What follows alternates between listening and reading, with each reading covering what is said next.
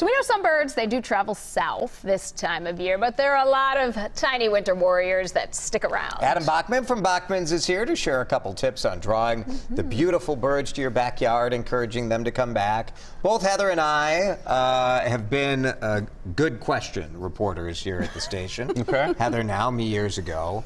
And every winter, without fail, people are curious about certain birds that are still hanging around. Why are the robins still here? But like not all of the birds go away. Some are very hardy Minnesotans. Some of them hunker down and you don't quite see them. Right. You know, what I'm going to talk about here is how to attract those birds that are still kind the ones who are still hanging active, out, right? And how are we helping them by doing this? Of course. Okay. Yeah. This is how they get a lot of their food from us. Absolutely. I mean, it boils down to food, water, and shelter, just like us. And so in the wintertime, obviously there aren't as many food sources for the birds. So seeds are the most popular food source for birds.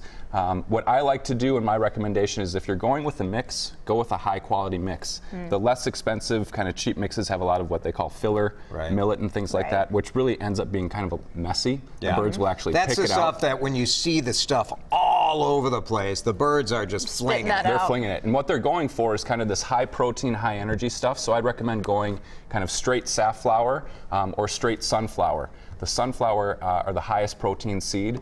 The safflower will attract a lot of birds, and squirrels don't like it. Are there different feeds for different birds, or are you really just attracting everybody? You're really attracting everybody. Once you get into this larger, sort of on this far side over here, there's a fruit and nut mix. So there's larger nuts in there for things like jays, blue jays, gray jays, things like that, that have that larger mouth and pocket space. These are adorable, these little birdhouses over here. So those are great. They're very popular, a great gift item too, but what they are just sort of seed packed together to create these different shapes, and in this case, these wonderful looking birdhouses. So then the birds eat the house, They just eat the seed, and it will kind of fall apart. It will attract other wildlife as well. Suet? Suet is great, high energy. So in the winter, that's really what they're looking for. Birds expend a lot of energy just trying to stay warm. So suet is a great thing to supply for them. There's different types of suet feeders. Basically, you can put this in here. Exactly. Okay. Yep. And That's this easy. suet feeder that you have on that bottom, that's called a tail prop. So it allows some larger birds that can't just perch on small things, to feed on there. Another great item that I really like are mealworms. Lots of birds will be attracted to these, and the squirrels aren't after them at all. And this is just stuck in a sock right here? That's just stuck in a sock. You can use different types of mixed bird feeders. Yeah, so there's mealworms here too, and you can just refill those. Delicious. The single most important thing you can do for birds, delicious. The single most important thing you can do is provide water.